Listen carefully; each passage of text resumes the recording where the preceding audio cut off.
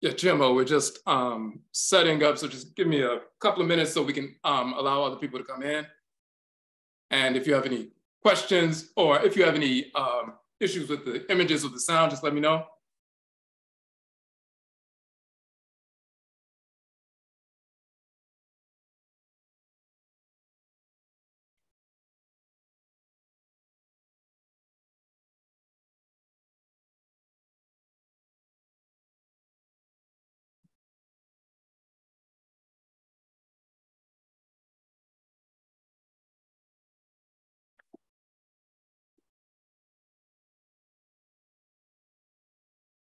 Okay, we're gonna give it a couple of minutes. We're streaming on YouTube as well, so we're just gonna let a few people check in.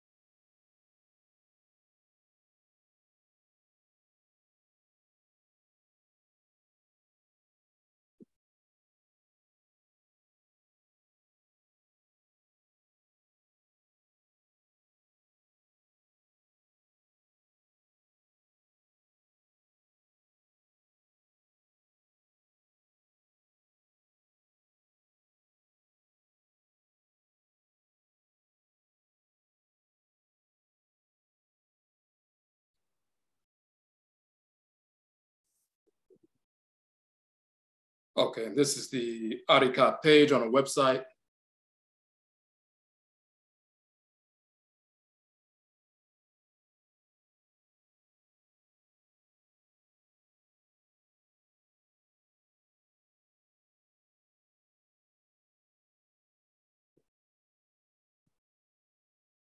Okay, this is the ARI page on our website.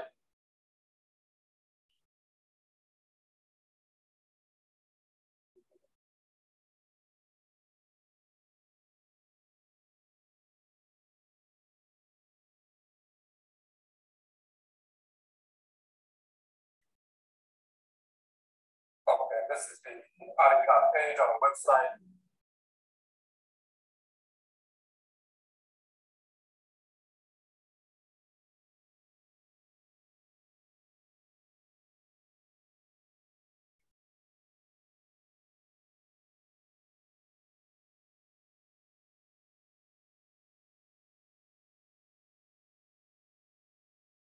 Okay.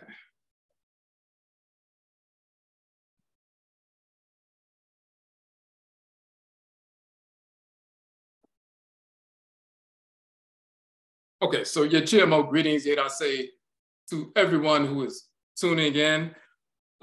This broadcast is something we wanted to do to update people and inform people about our upcoming tour to Kamit and Khanit, Egypt and Nubia. So,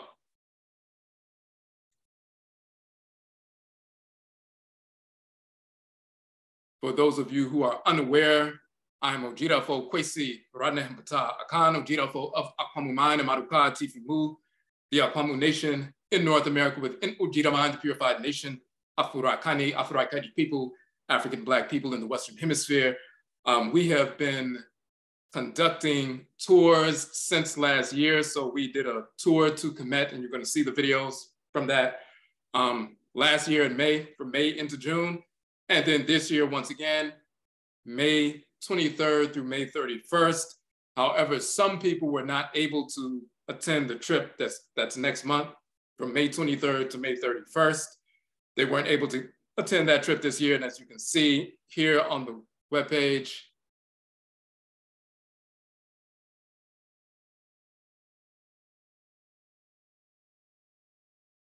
we have the spring tour, May 23rd, May 31st. And then we also established an autumn tour, which is the same tour going to the same places, but it's simply a second tour in September 26th through October 4th. So for people who couldn't make it in the spring, then we have the autumn version of the tour, and it's the same tour going to the same places. So we want to focus on that and the places that we will be going and show you some of the information that we will be covering. So first of all,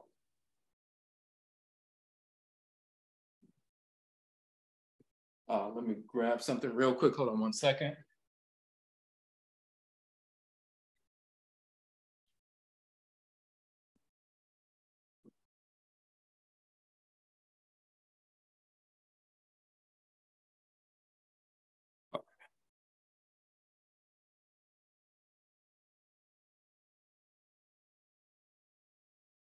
So first, as you can see on the page, this is our flyer for September 26th through October 4th.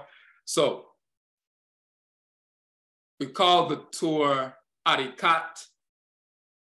And as you can see, this ARI and Kat, this is the spelling of ARI Kat in ancient Khmer. Now, ARI means to make or to do. Kat is a term for soul, divine consciousness on the feminine side, but it's also, and Ka is the male side and so forth. But Ka and Kat, or Kat, also means the specific function, things we are to do, things that are formed or fashioned, certain, ideas, actions, labor, work, the divine work or toil or function that we are to execute in creation. Now, we also have the term Kat, dealing with the soul, divine consciousness, the spiritual force that animates the black substance of space, Ka and Kayat, or Ka and Kat, and so forth. When we talk about ARI Kat, what we're talking about is the formation or the making of that which is created. We're talking about the cosmology of creation. And we talk about ARI Kat in the context of the cosmology of creation, because when we go to these different sites, we want to understand the cosmology that undergirds the sites. The different divinities, the Ntorotu, the deities, as well as the Akutu, the spirits, the ancestral spirits, but the deities, the Ntorotu, misnomer Ntorou, but Ntorotu, the goddesses and gods, the divine spirit forces in nature that are housed in these specific shrine spaces. These are shrines, specific shrines for different divinities. Shrines in ancient Kemet, as well as in ancestral culture in general, are special structures that magnify the energy of a divinity. So if you set up an ancestral shrine at your home, or a shrine for a divinity at your home and so forth, that is a specific place that's established, that is created and structured in a fashion that resonates at the frequency of the energy of the divinity, and that spirit will take up residence in that space temporarily to communicate directly with you. It's no different. Your physical body is a shrine for specific divinities through spirit possession. The spirit comes down and possesses and operates through your body to communicate with the community. If you're a priest or a priestess or someone who is a medium for the ancestral spirits or deities and so forth, you become a living shrine at that point to carry the energy of that force to communicate through you to the community. When you establish a physical shrine at your space, a shrine for a divinity or an ancestral spirit, they take up residence temporarily through that physical space to communicate with you through that specific space. It's a means by which their energy is magnified in a specific space. We always use the example of if you have a magnifying glass, if the sun is shining on some dry leaves on the ground, the leaves are just warm. If you place a magnifying glass in between the solar light and the leaves and you position it in a certain way, the light is magnified, the solar energy is magnified through the magnifying glass. It becomes intensified and particularized through a certain point, and then you can cause combustion with regard to the leaves. The solar energy output from the sun has not changed, but you simply took it and magnified it through a device and intensified its force at a specific place. And that's what's taking place. So when you have, hold on one second. When you have shrines and so forth, that's what we're doing.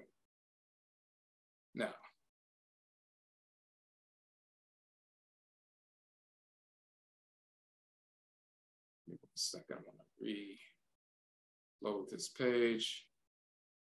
All right. So the different cities that we visit and sacred shrine spaces and so forth, they are sacred spaces where the energy of specific divinities are intensified.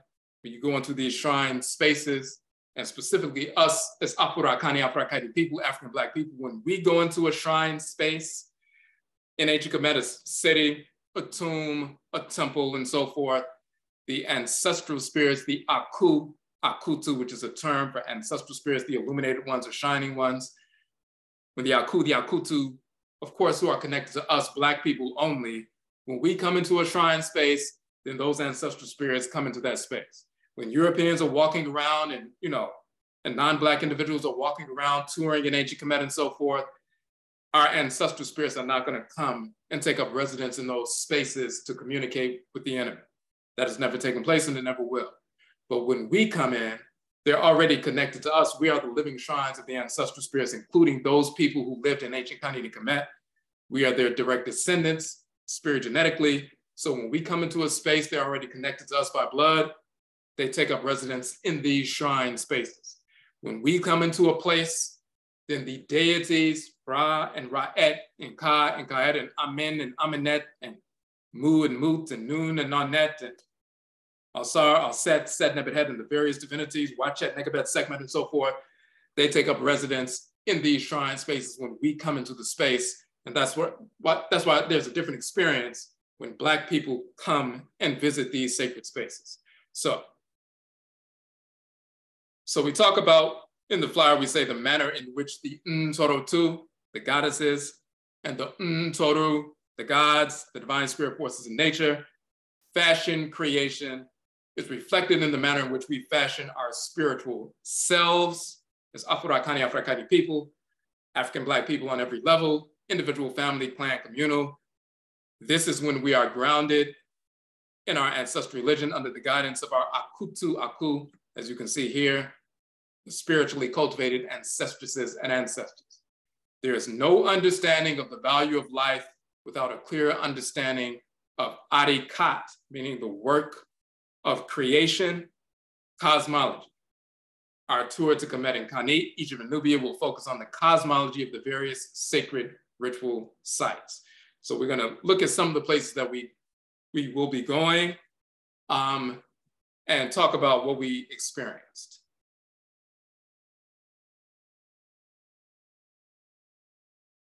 So for those who are unaware, to date, I've published 31 books on various aspects of Afurakani, African ancestral religion, culture, ritual practice, nation building, and so forth. We've also conducted 38 online courses, and you can see those 38 courses. Let me just pull up that page real quick, including the Arikat course.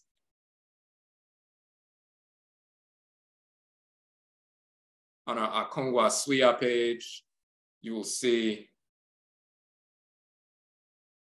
this is representative of the various flyers for the 38 courses and so forth. They are all archived, so you can access all of them.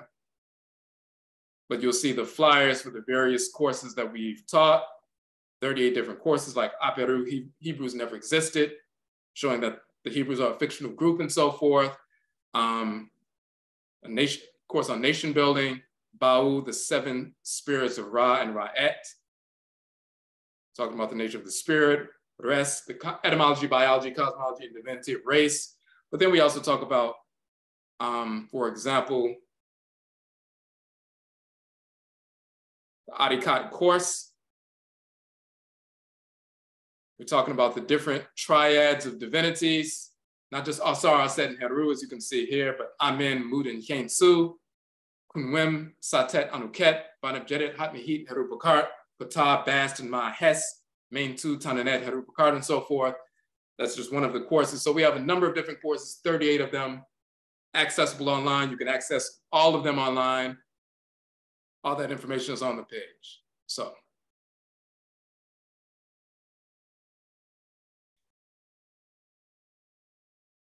Now let's look at some of the list first, and then we'll look at the different, we'll go into some detail about showing some of the videos of where we've been. All right, hold on 1 second. All right. So Meru, the term for pyramids of Giza, Sakkara and Dashur, the necropolis there, the museum in Cairo, Temple of Aset in Philae, temples of Ramessu II, Nefertari, and Abu Simbel, which is ancient Nubia, the Nubian village in Aswan, the Sobek crocodile temple in Kom-Ombo, the temple of Heru in Edfu, temple of Seti in Abdu, so-called Abydos, temple of Heru in Dendera, the mortuary temple of Hatshepsut, Valley of the Kings, temple of Amen, Amenet, and Mut in Apet Asetu, Apet Asetu, which is so-called Karnak and Luxor. So let's look at what we're doing. So when you go on our ARI page, you see the flyer for the upcoming trip. And then we also have the flyer for the September trip. But then you see we have a series of videos.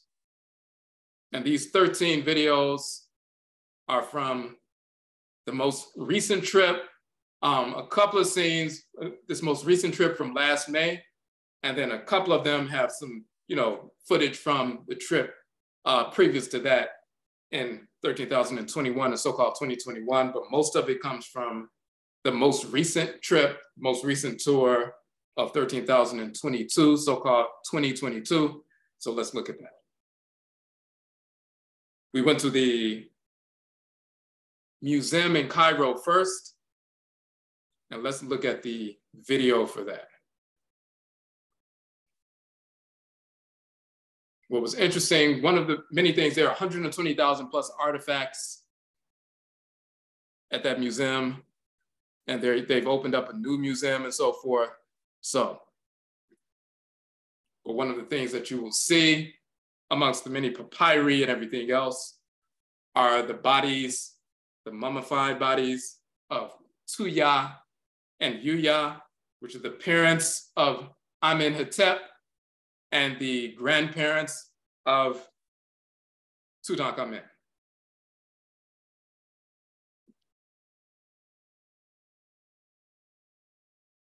So what happens is you see the actual, let me scroll down.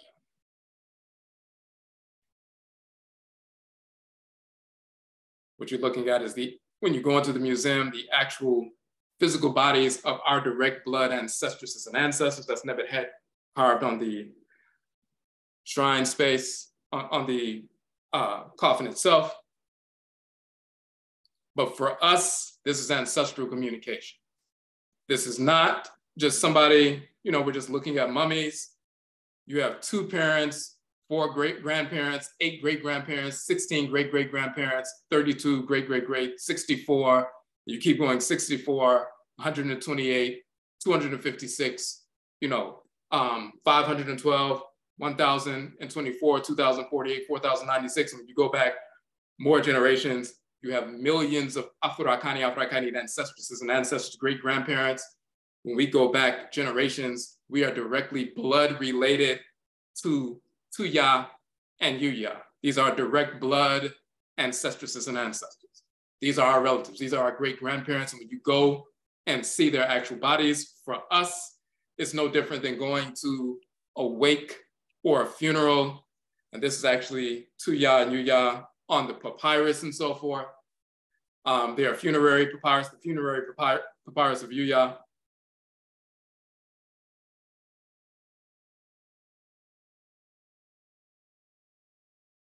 But once again, this is this is inside the Cairo Museum on the very first day. When we arrive, we check into the hotel. It's a 13-hour flight. And we fly overnight and so forth. So most of that time is sleeping. But then once we arrive, check into the hotel. And then the rest of the day we have, we go to the museum in Cairo, and 120,000 plus artifacts, but this is one of those. One of those important experiences.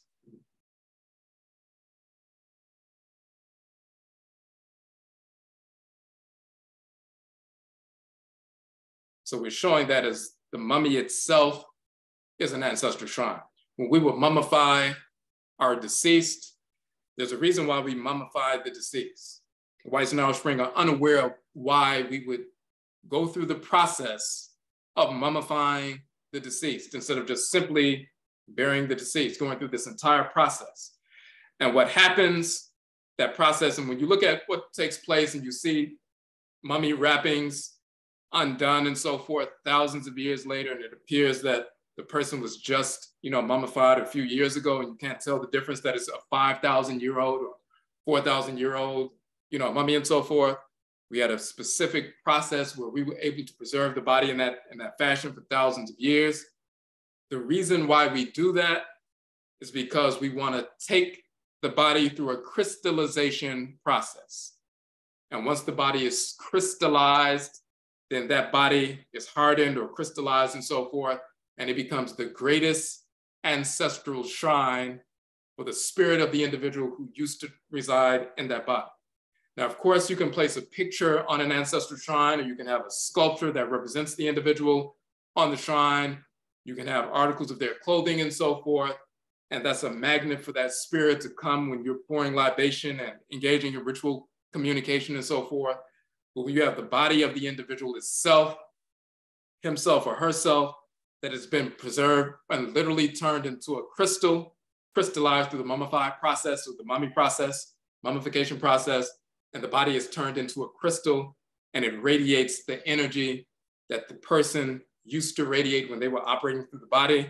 That is the greatest magnet for that ancestral spirit, male or female, to be drawn back to the physical world in the context of ritual when we are communicating with this ancestor or ancestress. That's why we preserve the body, to crystallize it, harden it, so to speak, mummify it, but turn it into a crystal to make it a great ancestral shrine. So when we go and see Tuya and Yuya, this is ancestral communication, and their spirits come and take up residence in the dwelling space. So that's the first place we go. Now, the next morning we get up early, and then we go to Sakkara, where the great step pyramid is, and then we go to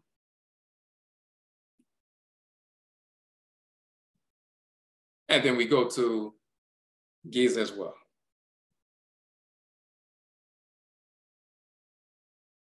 And you should be seeing the video right now. If you're not seeing the video, just let me know. If you're having issues seeing any images in the chat room, let me know.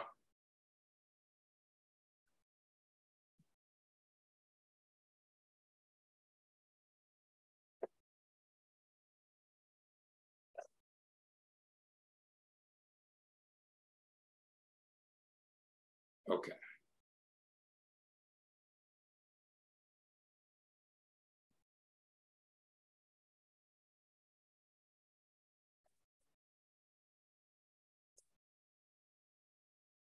So in Sakkara, that is the earliest true pyramid and so forth, going back over 4,500 years ago. It's the step pyramid. They started building it in steps and so forth, the so-called mastaba, or the first flat plane and so forth, and then another one on top and another one on top. That was the first quote unquote true pyramid. And then eventually they began to build pyramids with the smooth sides. Now, this is at the Giza plateau. And what's important to note for the Great Pyramid at Giza, originally it had smooth sides of white limestone, and then there was a pyramidion or a cap on top and so forth. But because of invasions, the white Arabs and so forth started stripping the limestone, as well as the Europeans started stripping the limestone over the course of 1,000+ years, and taking the limestone off of the pyramid and use that limestone to go build mosques and churches and so forth over the past 1,000 years. So now you see that the pyramid is stripped bare, but originally white limestone, smooth sides all the way around, plus a black pyramidion or a black pyramid cap on top.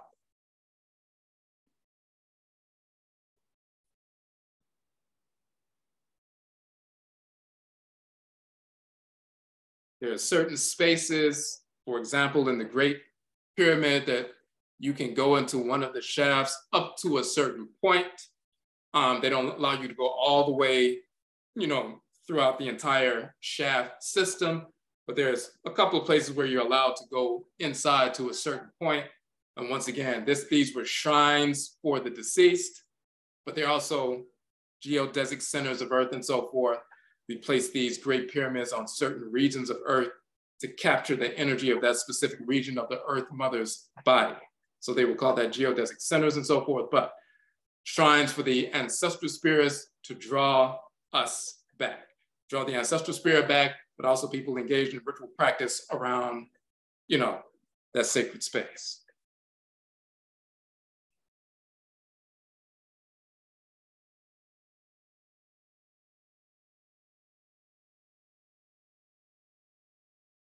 So that's what we do on the second day.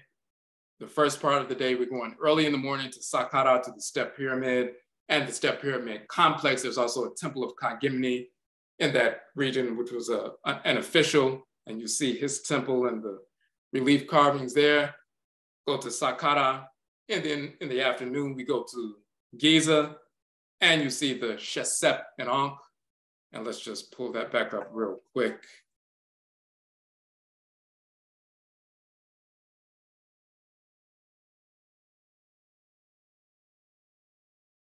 Okay.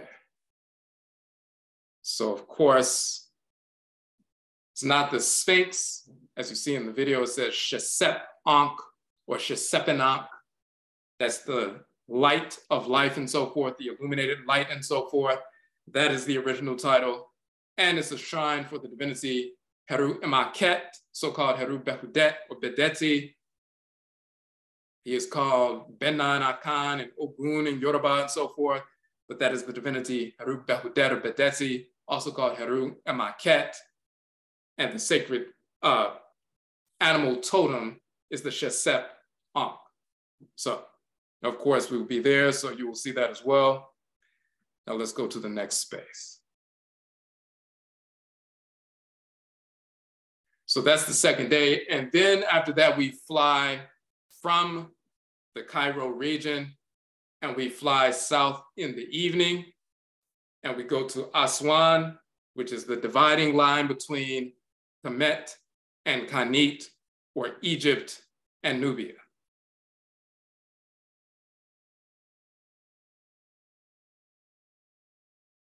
And when we go to that region, get up early in the morning, and the first place we go is to ancient Philae. Philae is a temple, the temple of Aset in Philae or on Philae and so forth. The Philae temple, so-called Philae and so forth, the Philae, the ancient temple of Aset. This was the final temple that was ordered to be closed by the Romans around 500 plus, quote unquote, AD. And a few years after that, they were trying to shut down the ancient ancestral religion and so forth. But a few years after that, the plague of Justinian hit Europe, the so-called plague of Justinian, and it shut Europe down for the next 500 plus years, sent Europe into a dark ages. So right after they ordered, or Justinian ordered and sent out an edict that the final major shrine of the ancient ancestral religion of Kamit was to be shut down and closed. Then Europe was hit with the plague. Millions of people died over the course of a couple of years. Millions of people, just like the so-called Black Death or bubonic plague that happened in the 1300s in Europe. Within 5 years, between 1/3 and 1/2 of the entire population of Europe, tens of millions of people dropped dead. That happened during the Black Death in the so-called 1300s. But 700 years prior to that, 700 to 800 years prior to that, the same thing happened. The plague of Justinian around 542 AD and so forth wiped out millions in Europe and sent Europe into the dark ages for the next 500 plus years. So, but we go to this ancient temple of Philae, Paraaka, Pilak as it's called in Nubian, the Nubitu language, Paraaka and so forth. And we go to the island where this sacred temple is.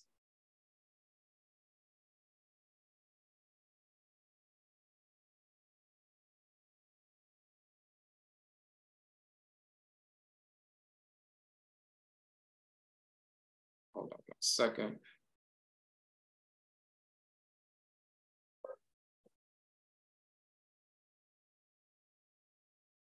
So we talk about the Nubitu. The title Nubit is the origin of the name of the region. It's called Nubia by the Romans and so forth. But the Nubitu are the people. In Aswan, the Southern Protectorate region, these are the Nubitu, the Nubians. They are still in Kemet. These are the founders of ancient Kemet, those who are still there. And they govern the boats and the shipping and so forth, or the ferries and so forth. They control that down there in the south. You see people getting on the boats, and they get ferried across the river to get to the island, because the island is in the midst of the river. You have to be ferried across by boat and so forth. But the Nubitu, the Nubians, we get on the boats and they take us to the island. But those of our people who remain in the southern part of Kemet, of course, some of us migrated away. And just like our people here, some of us migrated from the south in Mississippi and Alabama and so forth, up north to Detroit and Chicago and New York and different industrial sites, Milwaukee and so forth. But some remained in the south. These are some of the couple of Nubian children on their little paddles. They paddled up next to the boat, singing their songs and so forth. Hold on 1 second, let me.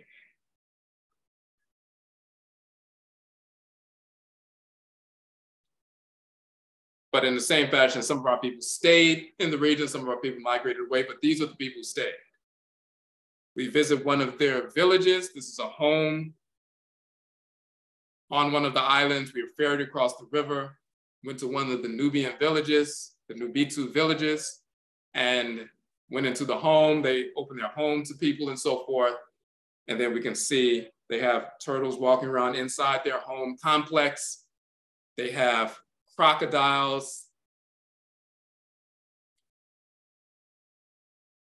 living these are the heads of crocodiles. They have crocodiles living in the home and so forth. They raise crocodiles. You see them in the living room until they get to a certain age, and then they release them into the river.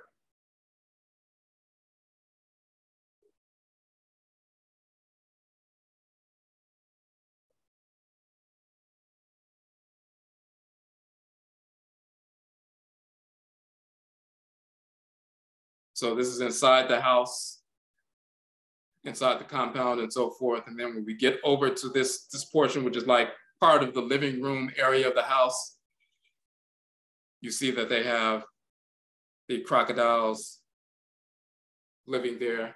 And this is something that goes back to ancient times.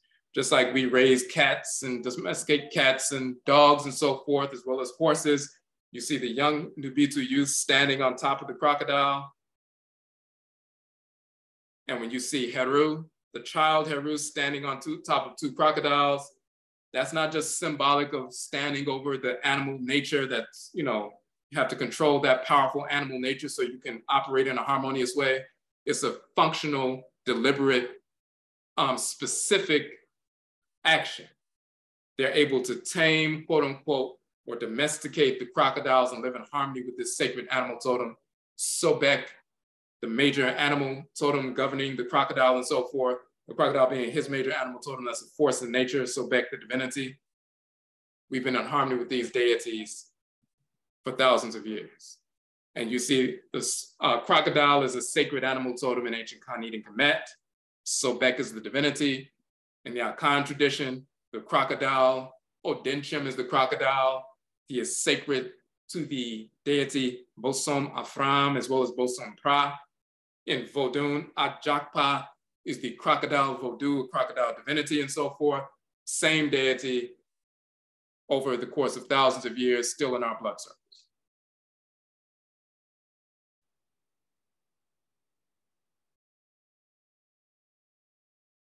So we go to the island, the sacred island and so forth. We go to the shrines in the Temple of Aset, in Philae, visit the Nubian village, and then we get on a road trip. And then that road trip, it takes us a couple of hours driving through the Nubitu or Nubian desert so that we can cross the border from Aswan going into Khanit, going into ancient Nubia. And the great temples of Ramessu II and Nefertari, where what they call Abu Simbel and so forth, that's where we're going.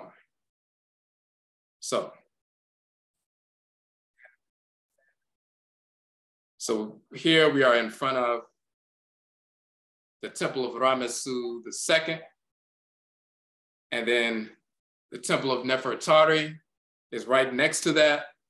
Sacred shrines, well-preserved temples and so forth. When you go inside, you'll see how well-preserved the images are, the reliefs and so forth, many of the sculptures and so forth. This is ancient Nubia, this is ancient Khanit. So we're just explaining in this particular area, we were talking about the fact that ancient Khanit or Nubia is called the placenta land. The placenta, of course, nourishes the child while the child is in the womb until the child is old enough, mature enough to come out of the womb and delivery happens and the child is born and so forth.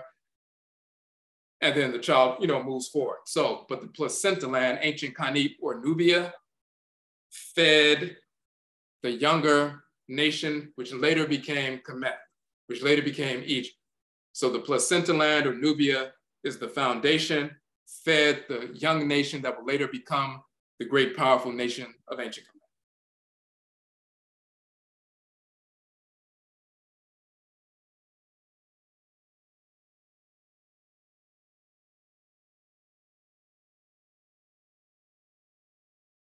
Now we want to show another piece from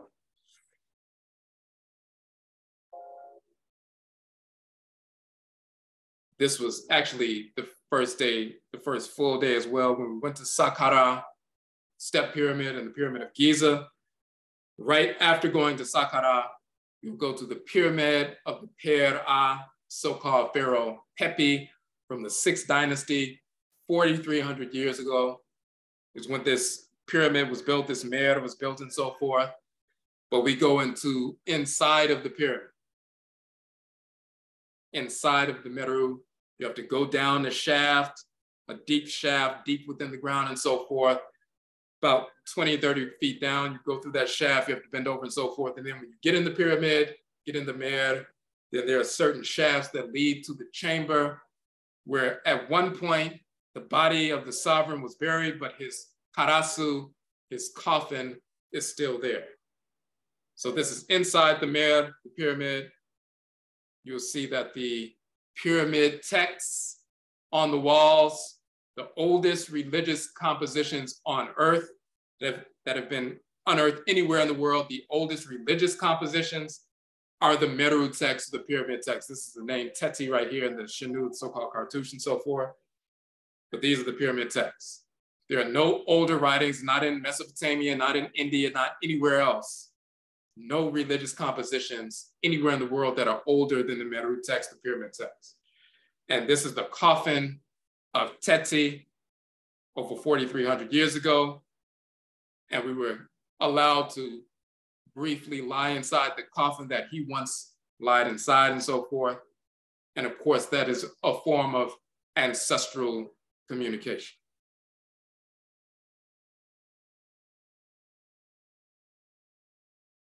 It's one thing to talk about that.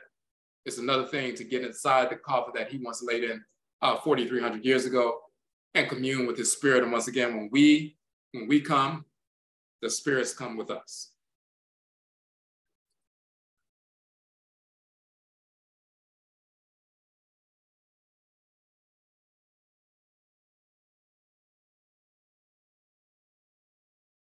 Okay.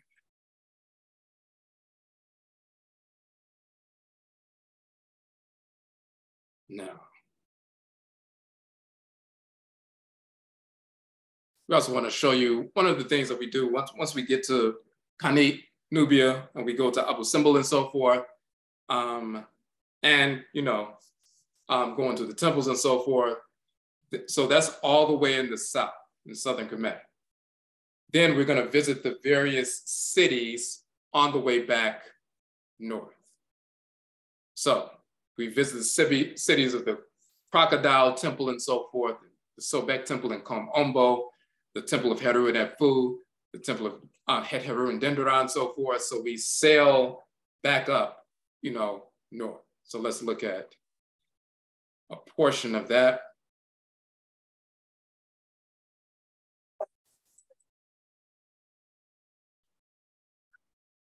I was just showing you side. So we have, this is part of the cruise, which of course is part of the tour.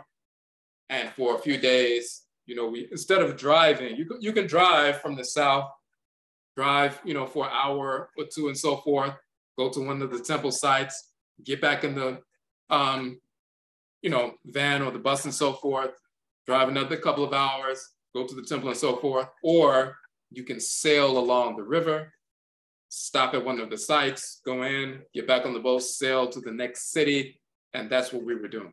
So we have a cruise that lasts for a few days, and we're sailing from city to city.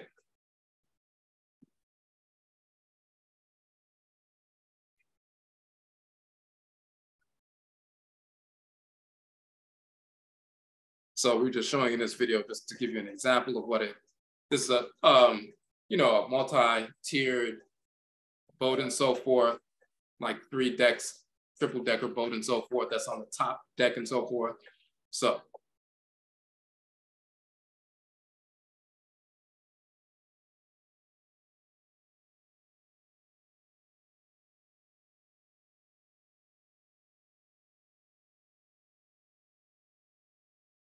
This is one of the stops that we make, the temple of Teti and Abdu and so forth.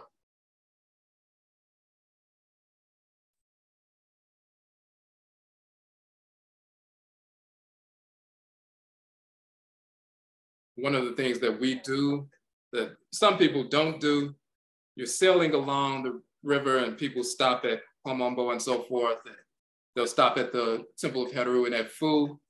But in order to get to the Temple of Het Heru and Dendera, as well as the Temple of Teti, which is a major important temple that's well preserved and so forth, sacred shrine, you have to get off the boat and then you have to drive inland for about a couple of hours.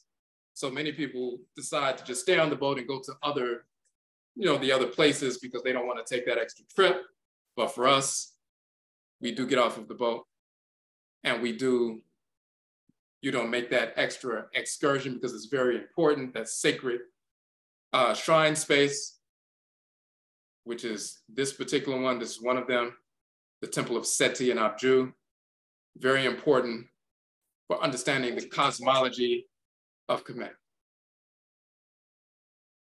The various divinities, Hapi, the male divinity of the river, Meru, the female divinity of the river, Ra, Atem, Atemet, Asasi Nebetepet, Asasi Nebepet, the 2 earth mother divinities, Pataz, you can see here, Amen, Tuhuti, Ma'at, Sekhmet, Mut, various divinities, very well preserved, sacred shrine.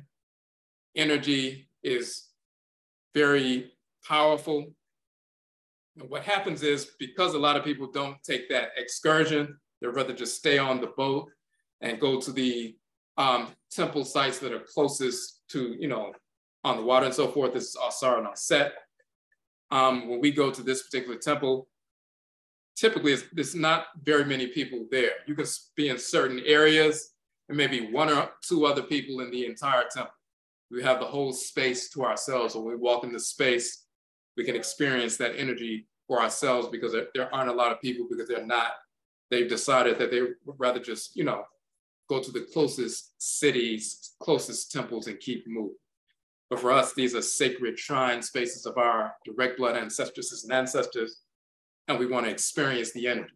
It's one thing to get the footage, of course, and you can get as much footage as possible, We can spend, enough time where you can take as many pictures and video and so forth as you need. But it's also most important to experience the energy of the Abosom, the divinities, as well as the Nsamanfo, the ancestresses and ancestors that take up residence when we come into these shrine spaces.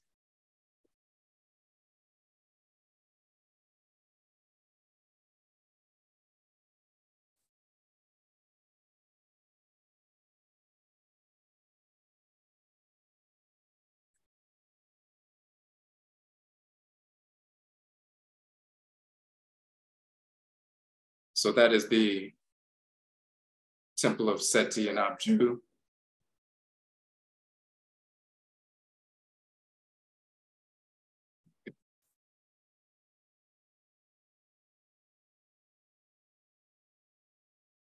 Now we continue to go forward.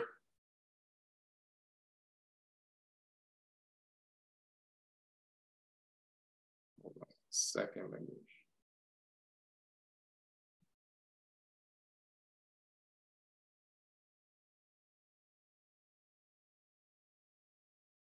And we get to the mortuary temple of Hatshepsut. You see that temple is carved inside of a great mountain and so forth. Another one of the more well-preserved temples. Hatshepsut was a major queen mother. She wasn't the only queen mother, but she was a major queen mother, nation builder, defender of the nation and so forth. And her temple carved into a mountain, deep within the mountain and so forth. So when you go inside, you will see the great engineering works of our people, as well as the artwork and so forth, but the great engineering work. We had to be master mathematicians, engineers, and all manner of science. Every branch of science and so forth, we were already engaged in that thousands of years before Europeans even existed on Earth, of course. We were already engaged in these kinds of sciences. So we're talking about her building for posterity, and in the text on the so-called Tekken of Hatshepsut, she talks about how she wanted to build this sacred temple, as well as the sacred Tekken, so-called obelisk for the sacred Tekken and so forth. And she stated that she was guided by her father, the deity Amen, to establish this. And she wanted to do more than any of her predecessors ever did, but she was guided by her father, Amen. And she stated that men and women in a double Hinti period, a Hin period or a Hinti period, a Hin period in ancient Kemet was 60 years. Hinti is a double T Hin period, which is 120 years. And she was saying in that text that men and women in a Hinti period, meaning a double Hin period, 120 years from now, meaning in successive generations, they would see what she built. And she built that under the guidance of the great God, Amen, her father, for us, her posterity, who will come generations later to see what she did. And of course, we read that text, but then we end up arriving at the space and fulfilling what she put down thousands of years ago. Her posterity, her descendants, returning to the sacred shrine space so we can incorporate this ancestral wisdom and knowledge and take it back to our domiciles and so forth and implement that sacred order within our lives. We order ourselves physically and spiritually and culturally and communally and realign ourselves with divine order. So that's the sacred sanctuary of Hatshepsut.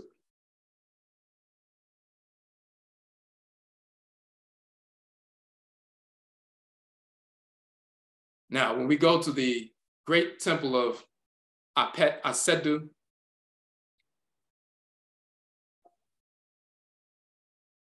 and you'll often see this name, Apet Asetu, or Apet Asut, or Ipet Isut, and so forth. They spell it different ways. But it is the shrine of the Apet and so forth, so-called Karnak. And then within Karnak is Luxor, Apet Reset as well. So what you're talking about is the ancient sacred temple of Amen and Amenet and Mut. And then, of course, there are various divinities depicted in the temple and so forth. When they talk about the sacred temple complex of Amen, and it is Amen as well as Amenet, this is the largest religious complex in the world. And what we said in this particular video, we called it Finding Amen and Amenet. This is one of the things that takes place with our tour that you don't find in any other tours and so forth until we started doing it. And now some people will incorporate this. But prior to us incorporating this information, which is critical, people were not, and they were unaware, but they were not incorporating this information. It's the great temple complex of Amen, but the great mother, Amenet, is also found in the temple. We talk about Amen, the great father, but Amenet is the great mother. The great mother and great father, supreme being who work together as one divine unit. People talk about Amen or Amen Ra, or the temple of Amen or Amen Ra and so forth, but they were unaware of Amenet, the great mother. She is one half of all of creation. Without Amenet, there is no Amen. Without Amen, there is no Amenet. So if you don't understand who Amen and Amenet are, especially who she is, then you're imbalanced from the start. If you're talking about Amen and Ra and the deities, without talking about Amenet and Ra'et and the goddesses and the gods and the ancestresses and the ancestors, you're imbalanced from the gate.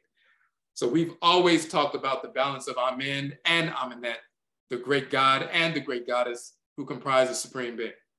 In Akan, that's Nyame, which is Amen, Nyamewa, which is Amenet, the great mother and great father, supreme being. In Yoruba, that is Olokun, who was the great mother, and Olorun, who's the great father, and so forth. In Vodun, that is Mawu, who's the great mother, that's Amenet. Lisa is the great father.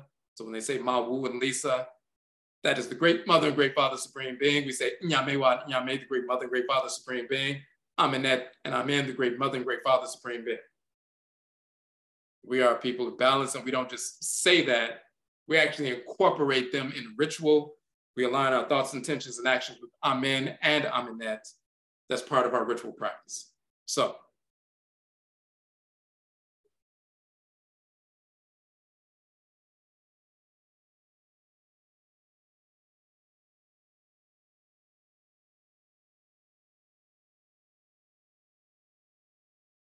when you go into the temple, you see the path is lined by these rams and so forth, which are sacred to Amen.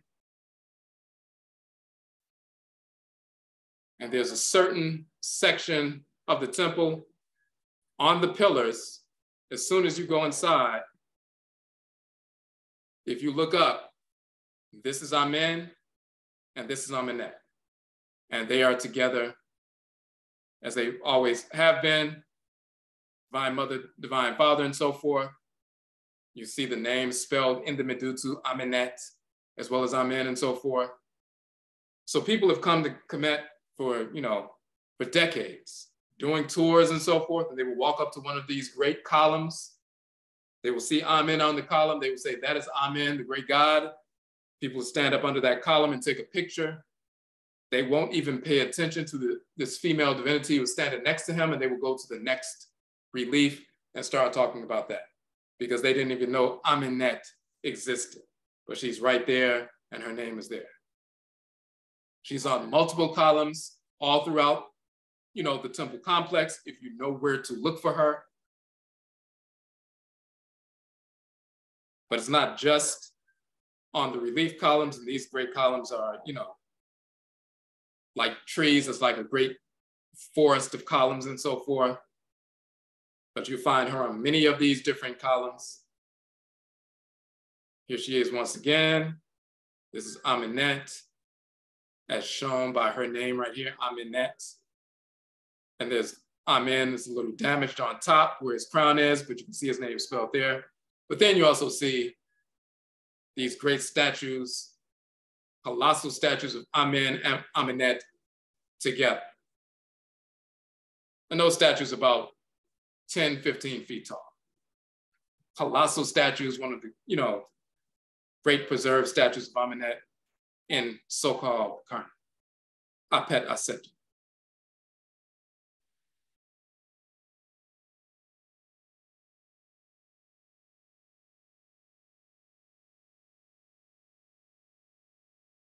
And then once again, this is where we was in the temple in Apet Asetu, and we were talking about Amen and Amenet, and before we went all the way in, we were introducing people to the fact that there's a balance of male and female, and this shrine is sacred. During this time, you would have hundreds and hundreds in ancient times of priests and priestesses working in the temple and so forth. This is where they copied the Vatican and these other temple complexes from in a very vulgar fashion. But this is the real temple, shrines of real divinities and so forth. And once again, when we enter these temples, these are when the spirits enter the temples as well.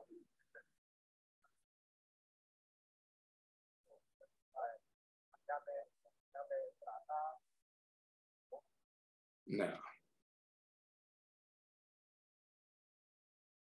I want to show another piece to that. We also enter into the Valley of the Kings. And when you look at the Valley of the Kings,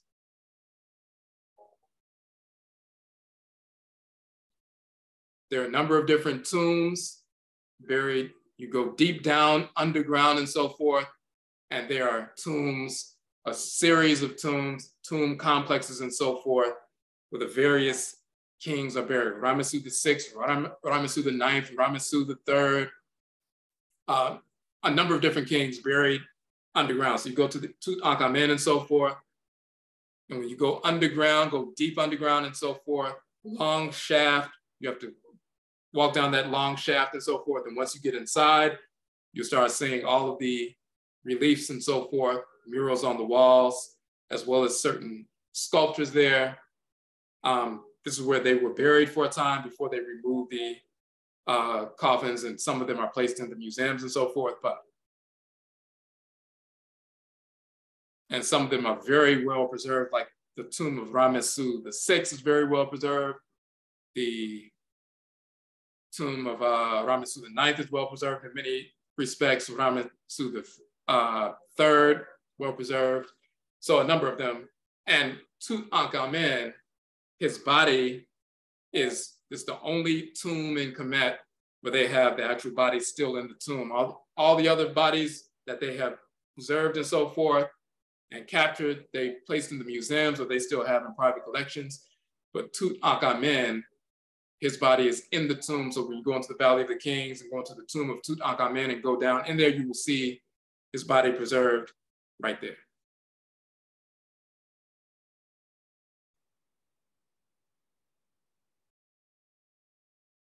So this is the tomb of Meru in Ptah.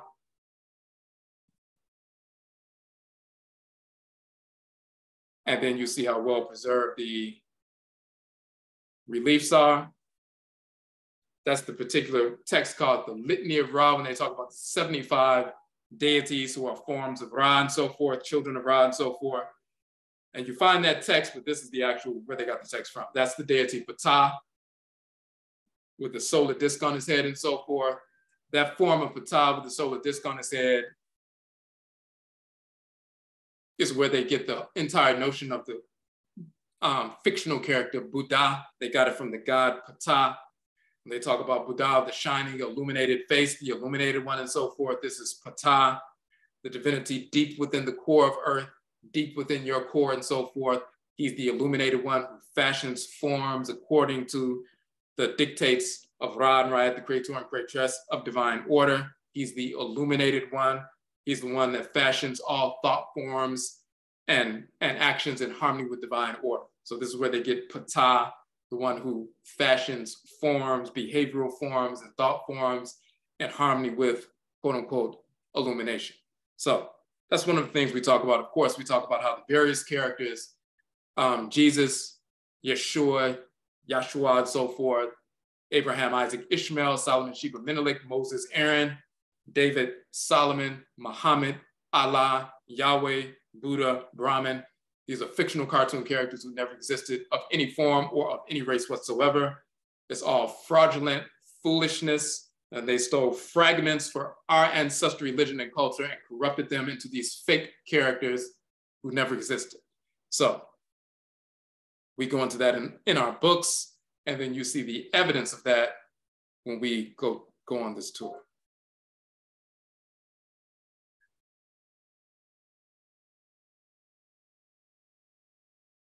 Hold on 1 second, I just wanna,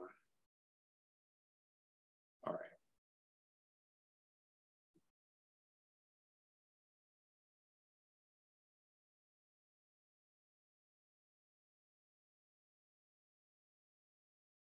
Just wanna make sure I didn't miss one of those. Hold on 1 second.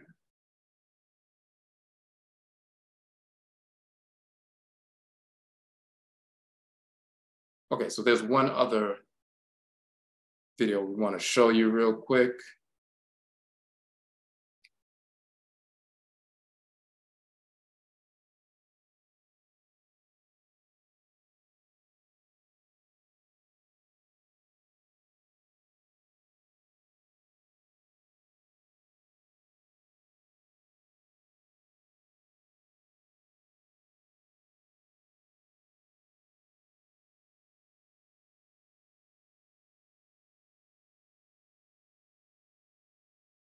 Okay.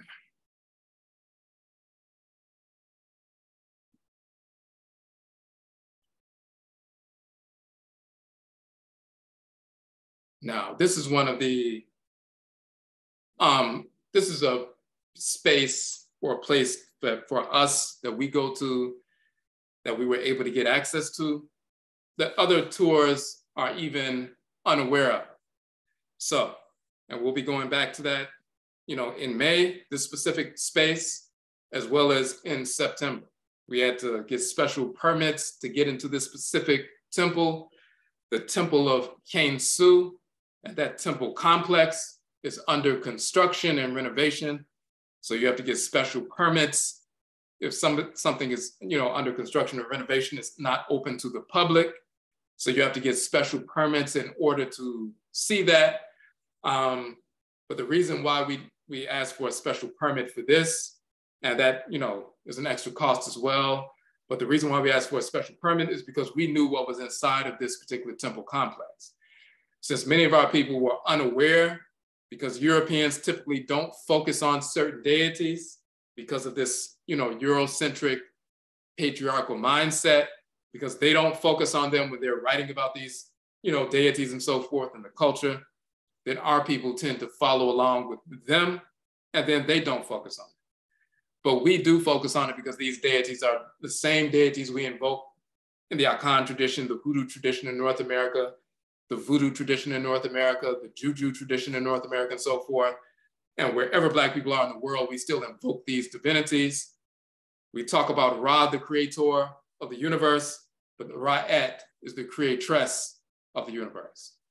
And in the Temple of Khensu, there's a major sacred image of Aset, a great relief of Aset in one of the shrine spaces and so forth. And we ask for special permission, permits and so forth to get to that space. And we will visit that space. And we're the first, quote unquote, African Americans to go to the Temple of Khensu and go to this shrine space. And for people in our families, this is the first time we've reconnected with this shrine space in thousands of years since our people first built it. And this is Ra'et. It's shown by her name, Ra'et Tawi. Some people will see her headdress, the solar disc between the two horns, and assume that must be Het Heru or even maybe Aset. But as you can see, her name is spelled with the solar disc and the T, that's Rat or Ra'et. And Tawi, talking about she governs the Tawi, the two lands. And she's the Arit Ra, or the creatrix of Ra, the wife of Ra, and so forth, the one who creates Ra. And this is Khensu Nefertep Heru. That's the temple he's in, and she's in that temple. And we also show that she is You can find Ra'et as well on the great columns in so-called Karnak and Luxor, Apet Asetu and Reset. Once again, our people will walk right by those pictures, walk right by those columns. They'll see Ra'et right up on the columns, but they won't recognize that's her. They'll see the solar disc and the crown and solar disc between the horns and the sum, because Het Heru wears that headdress, and sometimes I'll set as well. They'll say that, well, that must be Het Heru, and even will say that's Het Heru. And it's actually Ra'et, the creatress of the universe. Ra is the creator. In Yoruba, Ra is Odumare, and Ra'et is Oshumare, the rainbow serpent that swallows her tail. In Vodun, Da is the rainbow serpent, and Aidahuedo is the female rainbow serpent that's the creator and creatress. Da and Aidahuedo is Ra and Ra'et. In Akan, Inyon is the creator of the universe, and Inyon Konton is Ra'et, the creatress of the universe. We have always invoked Ra and Ra'et, the creator and creatress. They are the divine living energy that animates all created entities in creation, including us, Afro-Akani Afro-Akaiti people, and Afro-Akani Afro-Akaiti people, African Black people only. So you can't have creation without this female divinity. You can't have creation without the creatress, that divine living solar fire that animates all of us, the divine link of energy from us to plant life, animal life, mineral life, other Afro-Akani Afro-Akaiti people, as well as the spirits of the ancestral spirits and deities, that divine living energy that permeates all of creation, that gets inside of our spirit body and physical body and so forth. That is the energy of Ra and Ra'et, and we communicate directly with these forces to intensify that energy within us for healing, as well as communication, for protection, and so forth. So,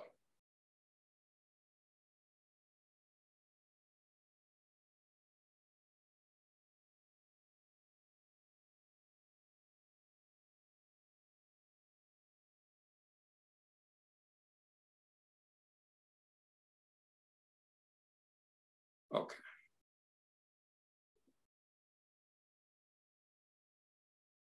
Hold on a second, just want to check something.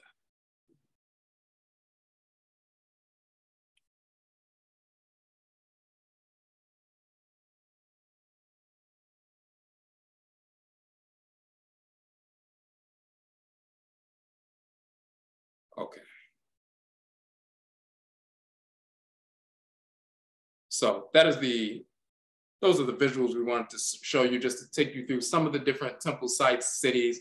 We'll be traveling to 12 different cities from Northern Kamit, Cairo and so forth, and the Giza plateau and so forth, and then going down to Khanit, Nubia, and traveling up through Edfu and Kom Ombo and Abdu and Dendera and Apet Asetu, so-called Luxor, and Apet Asetu, Karnak, and so forth, going to all these different places, sacred shrines, temples, tombs, gathering this information, but also experiencing the energy of the Abosomen and Saman for the deities and ancestral spirits.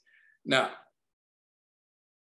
of course, if you have any questions in the chat room, or we're also, of course, on YouTube, so if you have any questions or comments, you can put them in the chat.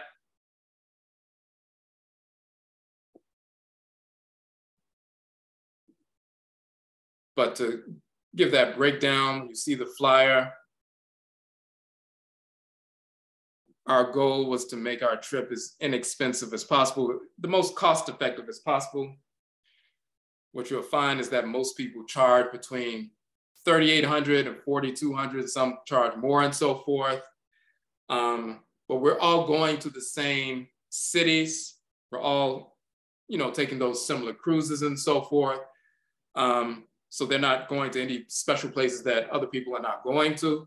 So we were able to get our trip for $3,000. We have payment plans available. Now, one thing that we were able to do, and we sent this out via email, so if you have not received, if you're not on the email list, you need to get on the email list. Just email us and we'll put you on the list and so forth. But we did this for the May trip, this coming up May trip and so forth. And we're doing it again for the trip in September. We had a couple of spaces for the May trip for 50% off. So instead of 3,000, it was 1,500. And the stipulation is you would either pay the entire fee, registration up front, or you can pay half of it and then within 2 weeks pay the other half. And we had a couple of spaces like that for the previous trip, this May trip that we're about to go on. And then we did the same thing. We were only able to do a few spaces for that for the September trip. We had like 4 spaces. A couple of people took a couple of spaces, but we have a couple of spaces left for the 50% discount.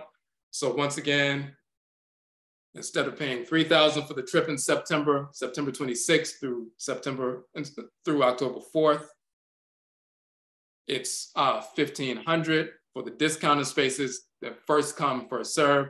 Of course, as most people know who come to our site and know about our work, our trip is open to Afro-Kaitni people, African Black people exclusively. So we only go and travel with our own people. So we have a couple of spaces open right now for the $1,500 space. That means it's round trip airfare from JFK International Airport in New York. So that cost includes the round trip airfare, the 4 flights round trip, plus there's a flight from Cairo to Aswan, to Nubia and so forth, that round trip flight. And going there and then coming back and so forth. And then also we fly down to Nubia and so forth, get on the boat for the next few days, sail up the river and stop at each city. But then when we get back to the region of Karnak and Luxor, Apet Asetu and Apet Reset, after we go to those temple complexes, we fly back from Luxor to Cairo on the final day so that we can leave Cairo and go back, come back home. So that's why we say there are 4 flights. It's the round trip airfare from JFK to Cairo and of course back home, but also the internal flights going from Cairo to Nubia and from Luxor to Cairo. So 13 individual sites in 12 cities, a 5-star cruise, 5-star hotels. That includes, for example, when you're in Luxor, the Luxor Hilton, the hotels are similar to the ones that we have here and so forth. We have a special access. And we're talking about in this trip, the access to the Temple of Khensou that we have to get special permits for and so forth. We have vegetarian and vegan meal options. So, and then this is the list of the various places that we go to. We do have double occupancy, 3,000. Single occupancy, meaning if you want to have your own room, you don't want to, room with someone, then it's an extra fee for that. And then you see all the policies and so forth, including dealing with passports. There are no vaccinations that you need to have to go to Kamit. You don't have to deal with that. Vaccinations, of course, the whole COVID thing is over with, but they never required a COVID vaccination to go to Kamit. But you had to take, the tests and so forth, but that's done with. So there are no test requirements for that. And then for vaccinations in general, you don't have to have a vaccination to go into Kamit, which is different from going to like Ghana or Nigeria or Togo, Benin, some region of West Africa. You have to have the yellow fever vaccine in order to enter the country. But to go to Kamit, which is not in an equatorial tropical region, it's northeastern Africa, so it's different. So you don't have to have any vaccine for that. Passports, a passport with at least 6 months validity beyond the intended stay. So September 26th through October 4th. So you have to have a passport that has at least, it can't be a passport that expires on October 5th. It has to be a passport that has 6 months of validity beyond October 4th. So If you don't have 6 months of validity beyond October 4th, then you can, apply for a passport. You can do it at the regular speed, or you can expedite it and get it within a week or two and so forth. There are different ways to do that. All right. So, and we have, different policies and things like that. All that information is there. Now, okay, so if you have any questions in the chat room, of course, you can post them.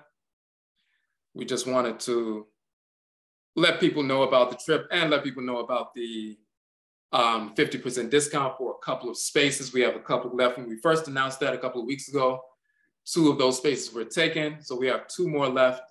And we can, if you didn't get that email, if you weren't on the list, we can send you the email for that, with the details. But basically what we were saying is $1,500 is 50% off, but you have to either pay the full 15 up front or half of it up front as a deposit to take that space, and then the other half within the next 2 weeks, because we only have 2 spaces and those go kind of quickly. At this point, we're only able to offer that for a couple of spaces. Eventually, over time, we may be able to have it open for 10 spaces. But right now, we can only, afford to give a couple of those spaces away. So we have 2 of them left over. Okay.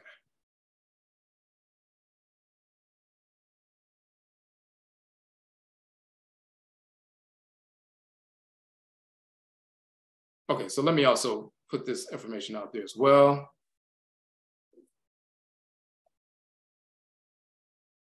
So the books that we have published, I've published 31 books to date. All of the ebook versions of our books are free downloads from our website. So when you go to the home page on our website, you will see all of the book covers. And when you click on the book covers, you will, go directly into the ebook. So when you look at Cuckoo Tum Tum, for example, we talk about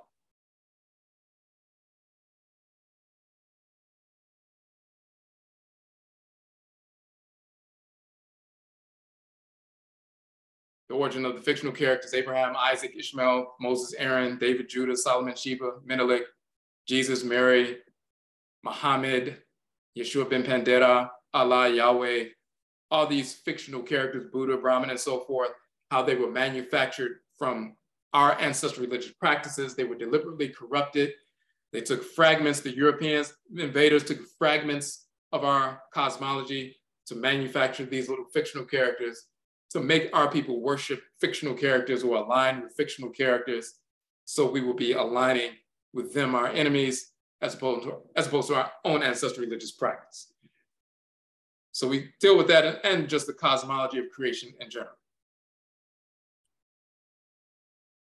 That's one of the texts, Uben Shang, dealing with ancestral ritual, like ritual song, ritual dance, ritual prayer, libation, ancestral shrines, the various ritual practices that we engage in, what their natural cosmological functions are. We don't engage in any ritual practice in ancestral religion that is purely symbolic. We have to be receiving, processing, or transmitting energy in some fashion, or else we don't engage in ritual. We don't just have empty symbolic rituals with no functionality. We show what that is in that particular book. Afuraka, Afrakai, the origin of the term Africa. We show etymologically and cosmologically the origin of the term and so forth. Maranachi, divine law, love, and divine hate, the expansive and contractive poles of divine order. The Okra complex, the nature of the soul, divine consciousness, the deity that governs the head. And so when you look at our various books, the womanhood book, the manhood book, and various books, we go into detail on a lot of different subjects and so forth. And then we also have, as we mentioned earlier, our Kongwa Suya page, the 38 online courses, and now they are all archives, 6-week courses, 4-week courses and a couple of 7-week courses. Because they are archived now, video archives, then you will see that they are 50% off. So the 6-week courses that were $30 for the 6-week course, now they are $15 for the 6-week course. Those 4-week online courses that were $20 are now $10 for the 4-week online course. And so you'll see when you scroll down the original flyers for each course. For example, we just completed recently the Nkane Sim course, talking about authentic numerology, numbers associated with actual deities, not the misinformation that's put forward about numerology by Europeans and so forth and pseudo-metaphysicians, but this notion of deities associated with specific numbers, deities that are connected to our spirit genetic blood circles as Afurakani, Afurakani people. We talk about that in context, proper context. We just completed that 6-week online course. It was $30 when it was, live as a 6-week course. Now it is archived, so it is 15, it's 50% off. So when you pay 15, we'll send you the links and passwords to the entire 6-week course. And that includes, the videos, each week was about 1.5 hours to 2 hours. And then of course, when we're talking about the specific books that we're covering, it includes many of the 31 books that you can download for free that we're examining and so forth. And the same is true with our various courses. The 4-week course we did on Aperu, Hebrews never existed, showing that the whole Hebrew story is a fiction. There were no group of Hebrews, black or white, that existed in ancient times. That's a fabrication that corrupted a story from the Book of the Cow of Heaven, which is inscribed on the wall inside the temple or tomb of Tutankhamen, as well as Seti and other tombs and so forth. You will see that in Kamit and so forth when we travel there. But that's a major text that they stole from to manufacture that story. Of course, on nationism, and a number of many different topics. The Arikat course, we have parts 1 and 2, talking about the triads of deities in these different temple cities. So this is one of the courses, parts 101 and 102, that you will want to study prior to the trip. So when we're going to these temples and we're talking about these different divinities, you'll be aware of who we're talking about. Of course, we're going to go over that while we're there, but you'll be aware ahead of time. We have the 13-week womanhood course that was taught by Ama Ma'ati that's available. We have the 13-week manhood course that I taught based on my book, Obedima Afurakani Manhood, that is available. That's Arikat Part 1, Cosmology of Creation. Ntorotu Seneb, the biospirituality of the goddesses, talking about the shrines in the body that these deities govern, like the thorax, thoracic cavity and so forth, or the pharynx or the larynx, the epiglottis, these different parts of the body, the pericardium and so forth, the cervix, all these different parts of the body and so forth, the auditory system. We show that these different female divinities governing these different shrines, physiological shrines, biological shrines in the body. We have our book, Ankh, the origin of the term yoga, Karakasa, the origin and nature of the chakra. So these terms yoga and chakra or kakra come from Yonk, which was corrupted into Yonka and Yunka and yoga and so forth, but Yonk or Ankh, and Kara in ancient Kemet is the origin of yoga and chakra and so forth. So we show the origin of these things and how they were corrupted later in Hinduism and Buddhism and so forth. And then we have a number of different courses on the Hoodoo tradition, which is our ancestral religion in North America. A number of different courses that we have. So, but okay. Okay, so if there are no questions, we'll go ahead and end it here. But if you have any, we will save this. We will upload this on the YouTube channel for those who didn't get a chance to see the whole thing. Of course, if you have any questions, you can hit us up on our Arikat page on the website. And once again, this is the Arikat page. Arikat Kamit. arikatkamet.com. And all of the information is there. And of course, you can email us at kwesiakhan@gmail.com and we'll answer any question that you have. But we look forward to connecting with everyone on this trip. And we also showed this, one of the videos that you saw that we posted here, the tech video. This video is just talking about the nature of the term tech, which is a term, origin of the term tax and so forth, but many people will use their tax return, tax refunds and so forth to fund a portion of the trip or part of the trip, and then the rest. Of course, we have payment plans where you can pay monthly, all the way through. So you can, pay it in installments. You can make your own payment plan. You just pay monthly until you pay off the entire trip. There's also one thing we want to show on the page.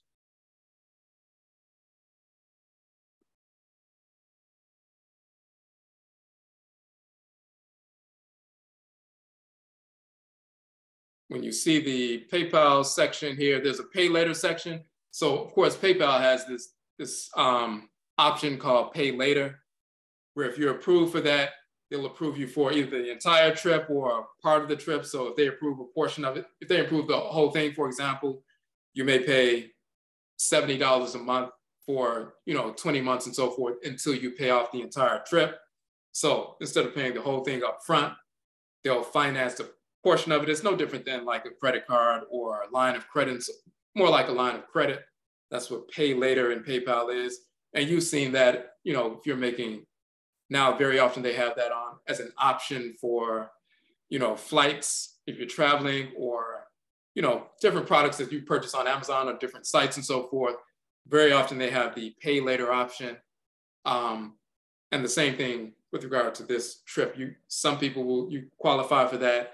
You can either put the entire trip on pay later, and you may pay $70 or $80 a month for 12 to 24 months and so forth, or they may approve, a smaller portion, and you can utilize that, and then you can make payments to pay the balance. So,